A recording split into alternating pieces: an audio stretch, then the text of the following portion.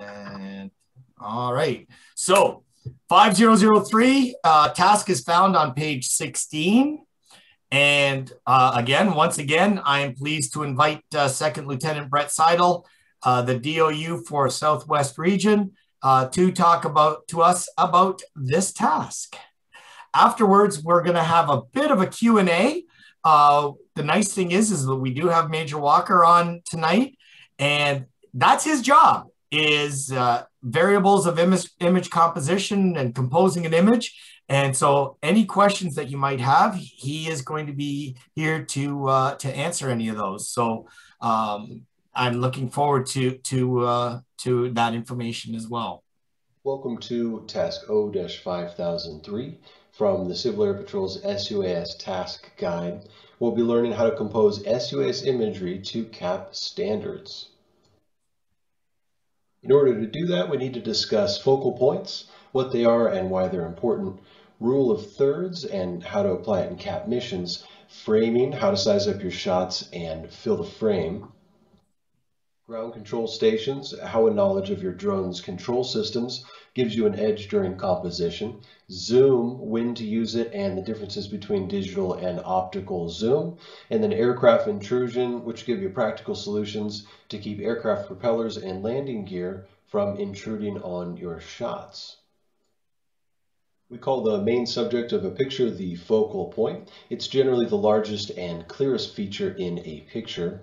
It's also the place where the viewer's eyes are drawn towards. That could be a downed aircraft or a breach in a levee. Here is the number 12 helipad at the center. We've brightened this image to help pull out some hidden details. It's crucial that you know the exact focal point your customer wants to see. Otherwise, you risk emphasizing the wrong details and delivering a bad product. Remember, this will reflect poorly on CAP by extension. And imagine the potential for confusion or failure in this scenario. There's neighboring heliports in the area. What if you accidentally wrote down the wrong number? Heliport 10 instead of 12. What if you lost situational awareness and chose the wrong heliport? Now, the quality control process in a two-person team is usually better than single pilot resource management. This is one of the reasons why CAP requires a two-person team at minimum. While you should generally try to limit focal points to one per picture, the customer may ask that some of your imagery contain two focal points. In this scenario, landslide rubble has hit two different locations, and the customer wants a good shot showing both at once, along with any cars trapped between the 2 points. Following that, they've requested we get each area individually with increased detail. A useful tool to help you frame your shots is the rule of thirds concept. Outside of CAP, rule of thirds gets applied to photography as a way to think about pictures artistically. Inside CAP, we use the rule of thirds concept more narrowly by using it to help us line up our focal points, fill the frame, and check our horizon.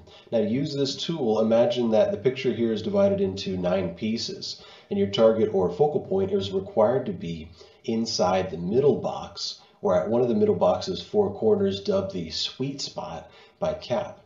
Our focal point here was the marina, which was being surveyed for damage after a hurricane in the region. Because this image is composed properly, you can easily tell at a glance that everything looks okay. There is a way to overlay that grid pattern on your images to help with framing. Doing that requires a basic understanding of what a ground control station, or GCS, is and how to work with it. The procedure I'm about to show you works with many DJI drones, but even if you're not using DJI, you may still have this grid feature somewhere in your camera settings.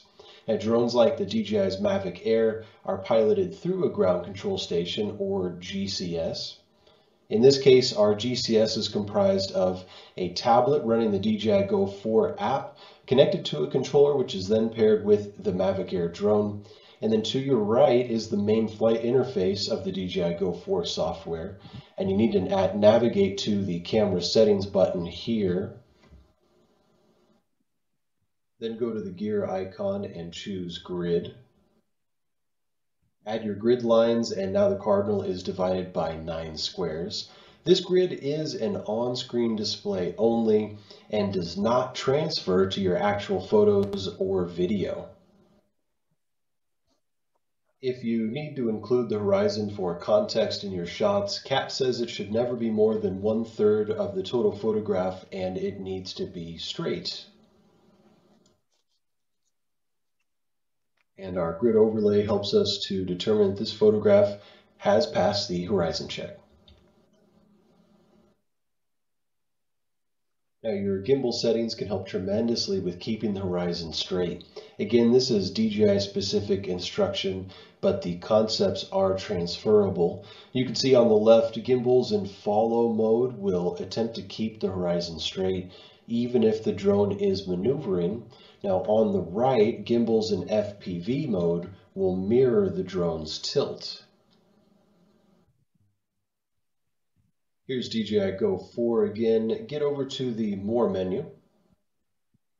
Then get to gimbal settings and gimbal modes. Now you can switch between the two. In CAP, we always want to fill the frame with our targets, up to but not exceeding 75% of the total frame. For reference, 7 out of 9 squares is 77% of the total frame. Anything unrelated to the target can be thought of as dead space or dead pixels. So by maximizing your target up to 75% of the frame, you naturally minimize the dead space surrounding the target. And the picture of the river and the bridge is from a hypothetical sortie to get imagery of the support structure on our side of the river. The pilot did center that structure, but look how much dead space is in this photo. Because the drone doesn't have a zoom lens, the pilot must fly out towards the structure and descend till the subject has filled the frame. Be wary though, there might be unseen hazards as you descend closer to structures. They've done a good job here filling the frame and centering the focal point. CAP says you should first frame the image without zoom, then use zoom to further enhance framing or to focus in on a specific part of your target. So if we had a drone equipped with a zooming camera, from here we could zoom into the top of the structure and take a look at the left beacon. Blurry images won't get us anywhere though. Our photography needs to be crisp and clear. Using digital zoom is what introduced the blur here. Digital zoom enlarges pixels but does not magnify the actual target. Side-by-side comparison between optical and digital zoom helps clarify the difference. Digital zoom crops out portions of the photograph, enlarges the center pixels, and adds some filler pixels, but the process lowers overall resolution. Optical zoom moves lenses towards the target, magnifying it while retaining resolution. Now let's dig deeper into optical zoom. CAP's 2019 Op Plan briefing showed us the push package concept. These crates are filled with the drones and supporting equipment necessary to facilitate many SUAS teams responding to a disaster event. The Matrice 210 RTK, made by DJI, was one of the drones included in these push packages. It comes equipped with a Z30 camera, which has 30x optical and 6x digital zoom for a combined 180x total zoom. Let's get a clear idea of what 30x optical zoom can do. Watch this spot here. At this range and with 30x optical zoom, you could see ants on the tree. Definitely a powerful tool.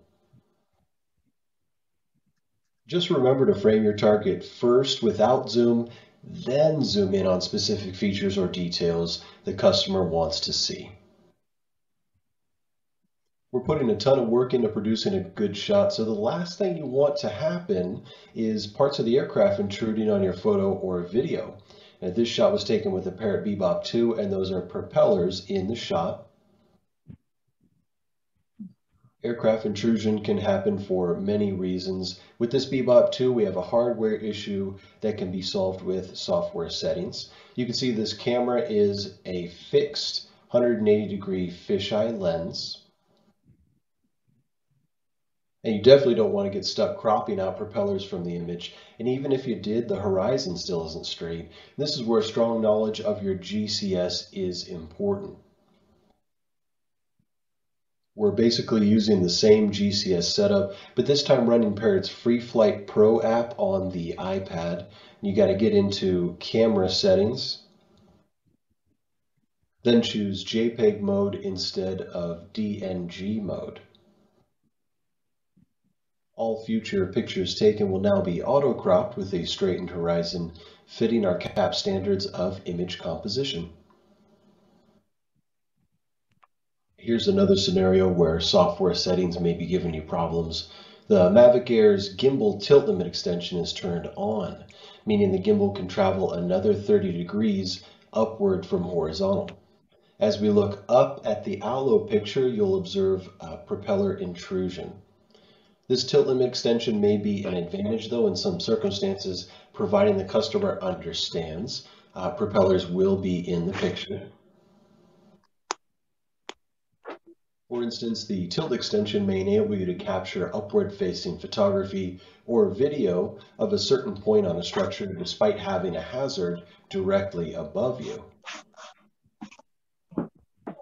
But unless you're inside those very specific circumstances, turn off your gimbal tilt limit extension button and limit your camera's upward travel to horizontal.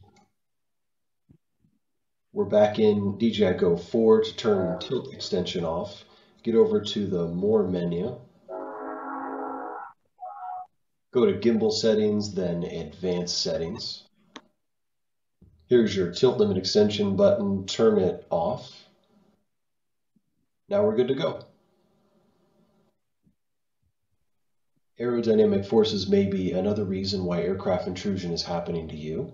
In our scenario here, the drone is flying towards you and the camera is pointed at you. Then we've maneuvered with clockwise yaw and are heading in a new direction. So the drone is moving down this new heading, but due to mechanical limitations of the gimbal and the influence of aerodynamic forces, the gimbal has a recovery delay before it points in the right direction. You can see how the landing gear can easily intrude during these recovery periods.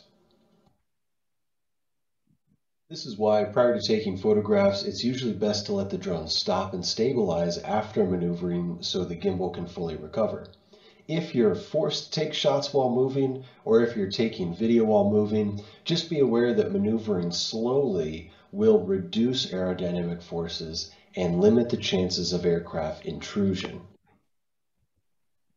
Of course, if you're using something like the Inspire 1, it's been engineered to overcome aircraft intrusion. Raising the landing gear up and above the camera gives you a full 360 degrees of unobstructed view. Thanks again to the artists on Unsplash for some great content. Pause here if you want more information on sourced imagery or the reuse clause for this class. Well, thank you so much for joining me in class today. Go ahead and click that like and subscribe button to let us know you're out there and that you'd like to see more of these classes. Look forward to seeing you next time. Take care. All right. So he did such a great job that I've got nothing to add, to be quite honest. So any questions on that? And again, any questions, what you saw, if there's any questions of a specific nature that you might want to address to Major Walker.